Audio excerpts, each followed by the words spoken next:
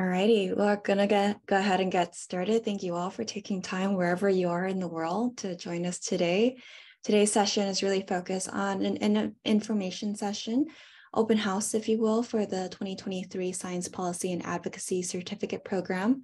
It's here to answer the administrative, logistic, back end, give you sort of a glimpse as to what's to come if you're interested in applying, or if you've already applied, something to look forward to, as well as to address any questions that are coming up, because I know there's a lot of questions floating around, and I want to make sure to address that to help make sure that this is a good fit for you. If you want to share with others, we're happy to invite them out.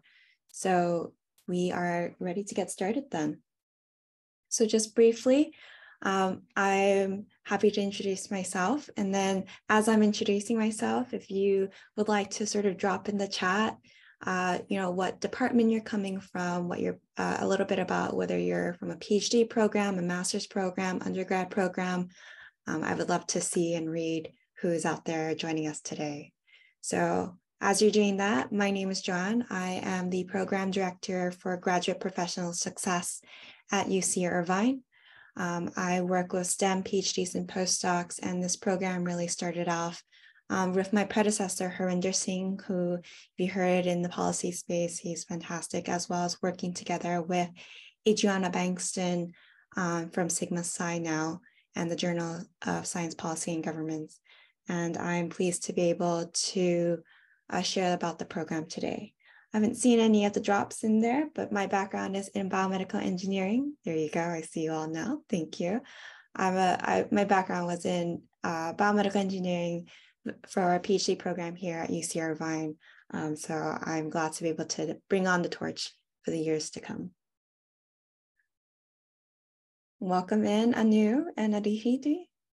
Rebecca, hello, NIH, Jenna, Eva, Lana, welcome in. Great to see physics undergrad, biomarker developmental. That's wonderful. Get used to this. Get used to introducing yourself. This is a community that we want to build. So welcome in. Thank you. Congratulations, Holly. All right. So jumping in just briefly into the background of where this program came from, as I mentioned, this really started off a few years ago, where the program was developed through the World's Welcome Fund that was awarded through the NSPN and UC Irvine's GPS STEM program that I'm the director of. And it was a program that incorporated public policy seminars, communication workshops, training working groups that were led by local advocacy groups, campus partners, and it really evolved into visits to Sacramento for us in California, and others who were able to go out to Washington, D.C. to speak with policymakers. And the goals there were focused in on increasing knowledge and experience with public policy processes, increasing knowledge and experience with advocacy related to science policy in particular, and develop the ability of trainees to communicate effectively with members in the policy arena. I know a lot of us are coming from STEM backgrounds, and there's some type of magic that comes with that, a little bit of a black box for folks who aren't scientists. And this is a fantastic program for you to be able to deepen your communication skills and translate that black box magic into the what ifs and the so what's for the real world.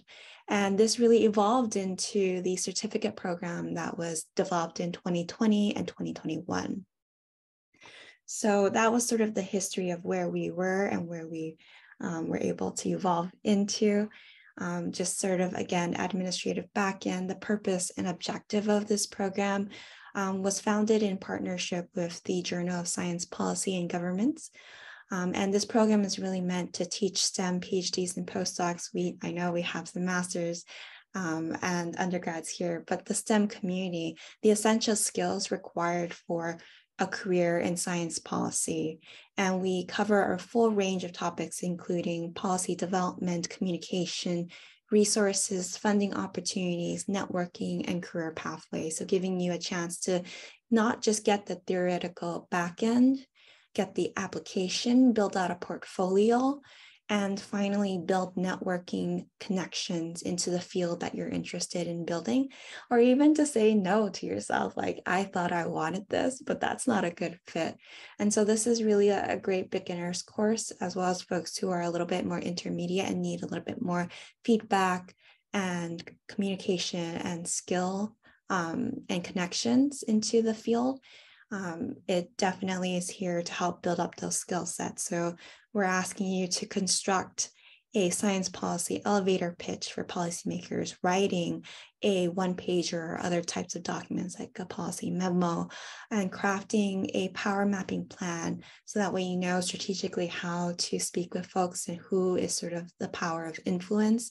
And then finally, participate in our pitch competition as well as our writing competition. So ways for you to be able to build up your expertise, grow your network, and really learn the fundamentals of science policy and advocacy from various resources. So just looking back a little about sort of the outcomes, we've had over 200 registrants over the years and 120 certificate recipients. Overall, incredibly satisfied with the course and giving space for a comprehensive course full knowledge. You're welcome to see more of the details online, which I can share in the chat later or follow up in our email actually, so you can see the nuances there. But I just want to highlight really quickly, the bottom line is people have truly enjoyed this course and this program. And that's why we have such excitement to be able to bring this forward into this year and this summer in particular. Some other outcomes that are sort of more tangible from the program was that we were able to build out a science policy podcast through our GPS STEM radio. Here is one of our prominent speakers and actually curriculum builders, Adriana Bankston, who spoke on our podcast, and there's a lot of resources and of one journeys coming out from that podcast, as well as some of the folks who participated in our past years moved on to become AAAS fellows and or continue to found their own organizations, particularly Chia Chun, who became the founder of Science Policy and Advocacy Network at UCI, who we're now partnering with, and folks who are able to publish their op-eds and become associate editors at the Journal of Science Policy and Governments. So many opportunities that we're able to evolve from our participants here. This is just some of the highlights that you might be able to find yourself in down the line as you're participating. Just briefly, I just wanted to introduce the admin and curriculum team. I don't believe our curriculum team, all of our curriculum team is actually here with us, Adriana Bankston and Chia Chun. But I know Amy Ralston is here today. She's jumping on. There she is. Do you want to give just a quick introduction of yourself, Amy? Sure. Hi, everyone. I'm Amy. I am a PhD candidate in physics. So I work with primarily astronomy data sets studying galaxies. And I'm also going to be taking the course with y'all. So I'm really interested in getting into science policy. I recently found out it was even an option for someone studying physics, and it seems like a great one. So I'm going to be doing back-end administration and other coordination tasks, kind of like I'll be the TA and the student at the same time. She's running a double duty, but I'm so incredibly grateful to have extra hands on deck, especially being able to manage a larger class size. And again, we're here for your education. We're here to be able to help facilitate the learning aspects of it. And I will be the primary touch point. Amy will be supplementary, supporting anything else that I have loose ends that I need to tie up. And she will be the primary individual sending out emails, sending out reminders, and making sure that we have a fluid experience, as well as supporting the rest of the team. So I'm incredibly grateful to have Amy on board, as well as Adriana and Chia Chun. They are an incredible team to work with. I'm so excited to be able to have you guys get connected with them and to work with them as well. Excited too. Thank you, Amy. So again, more of the logistics stuff, just a high level schedule of what you're looking at. I'm just going to really touch on the highlights. July 11th is our kickoff day, a short course orientation just to sort of get through the nitty gritty of the schedule itself.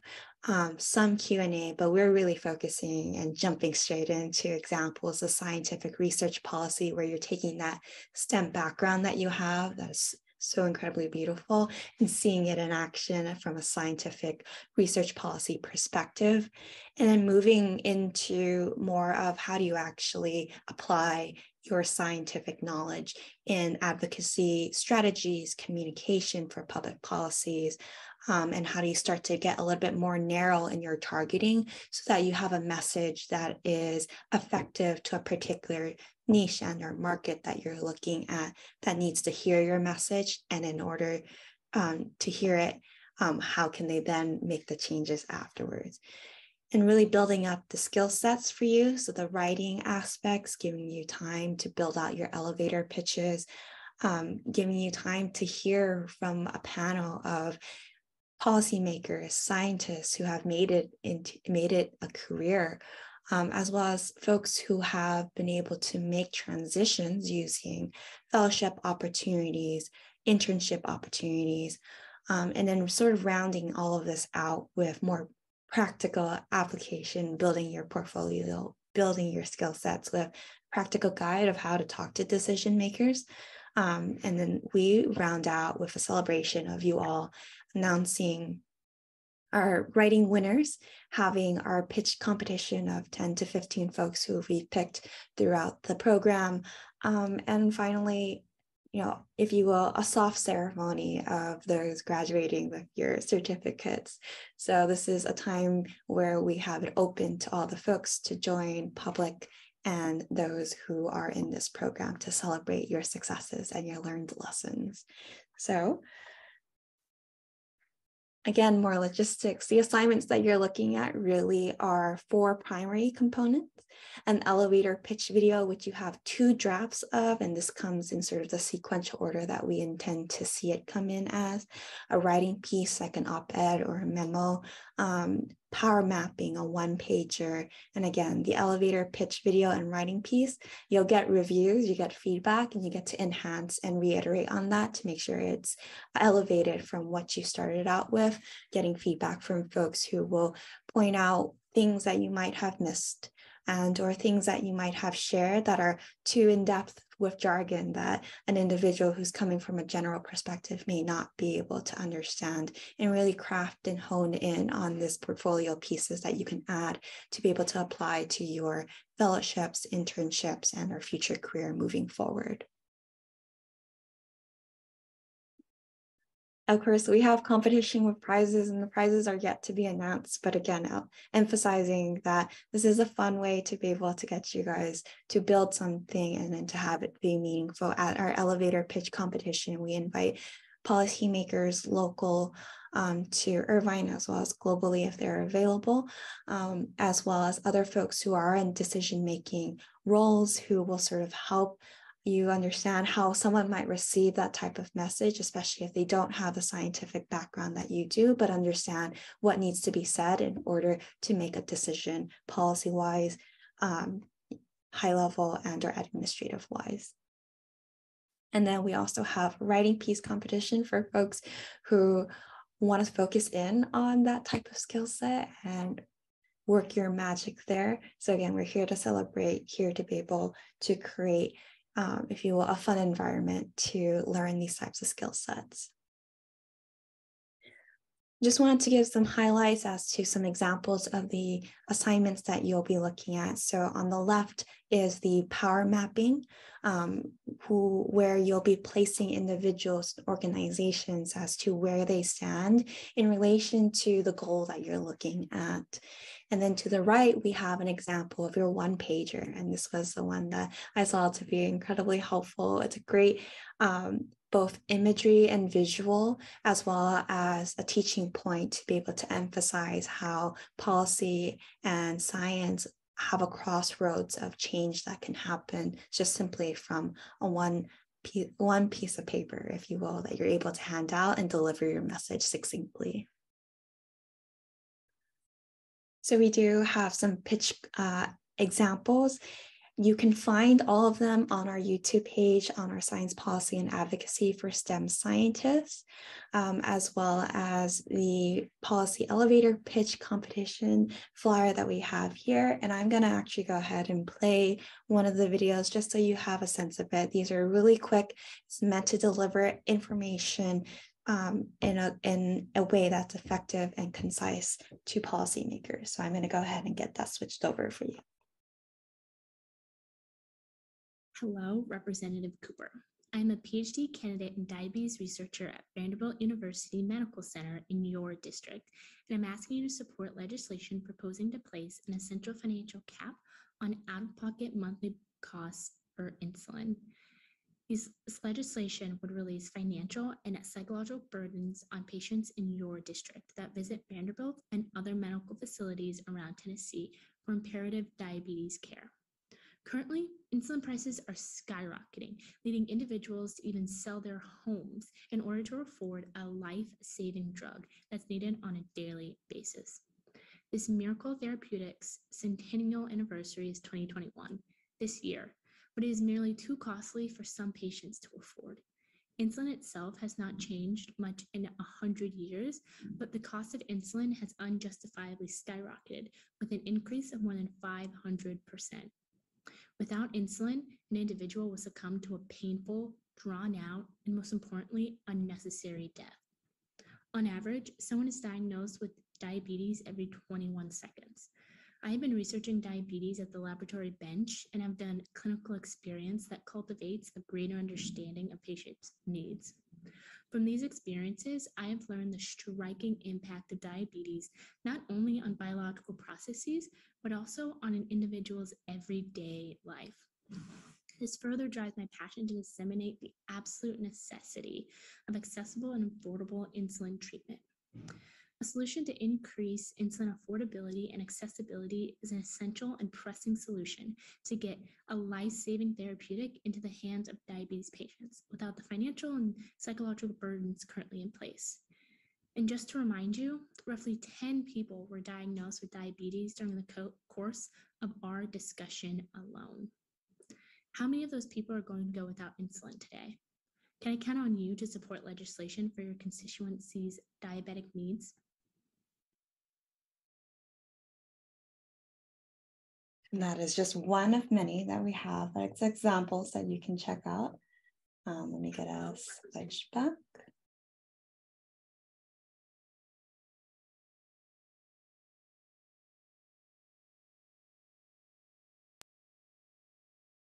Alrighty. So with the frequently asked questions that I've seen and I've heard of, and this is now where we're moving towards the Q&A section. When does this start and end? Well, this starts in July 11th, Tuesdays till September 19th.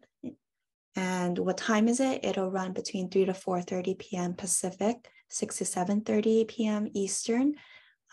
And can international students attend? Yes, but this will be a synchronous class. I have to admit, this is my first time going through this. And so because reviewers need time to be able to review the material and provide feedback, the teaching team we'll be trying our best to make sure that the videos get posted as soon as possible to help facilitate the learning. And I understand that not everyone will be able to attend at that time, but we do ask that you align yourself with the schedules, especially with the assignments, in order to get feedback. I've been asked often about how much time does it take for this program, and in particular to be successful. It's about an hour and a half every week for class. And 3 to 5 hours per week to watch the pre-course videos and assignments. And this really kind of depends. The assignment, for example, especially like the one-pager that you saw or the writing assignments, those might take a little bit more time to be able to conduct the research behind it and to be able to cohesively write, 4 to 5 pages for the writing assignment, the op-ed memo piece. And or to craft, some of the beautiful illustrations that might come into a one-pager to make a visually appealing image. And that can go above and beyond the time that we're asking here. But in general, to get to learn and to build the portfolio, I think you can be really successful with about 7 hours a week. I will catch your questions soon at the end. And to continue with other FAQs, when will I know that I'm accepted? If you have applied by today, you should know by June 23rd. And then if you're applying by the extended deadline of June 23rd, you should know by June 27th. And we should be sending out statuses to folks to let them know. And we're really looking for individuals who are eager to learn and want to join in this space. And they have a strong reason that they want to pursue, because we have a limited amount of resources and time as well as slots available, but we are here to be able to celebrate and to help facilitate the learning opportunities. I just want to briefly acknowledge that this program came from before I joined into my current role, especially through Harinder Singh, Adriana Bankston, and Melissa. Adriana and Melissa are still working with us. Chia Chun and our coordinators, Klebi and Ria, have continued to support us through there. I believe they mostly have graduated. Chia Chun is still with us through SPAN. And then I want to give a thank you to our 2023 coordinators, Adriana Bankston, Chia Chun to help with the curriculum, Amy to help with the logistics and administrative backend, and of course our collaborators, Melissa, Courtney, Stephen, Dr. Singh, from all different walks of organizations. So with that, I'm open for questions and you're welcome to reach out to me. All of the information is readily available on our website. I'll be dropping in some links into the chat here if you would like to get more information, but you're welcome to come off mute or to ask in the chat some questions. And I will address, is it Inshi? Our students only allowed to apply, and how about early career researchers? You're welcome to apply as early career researchers.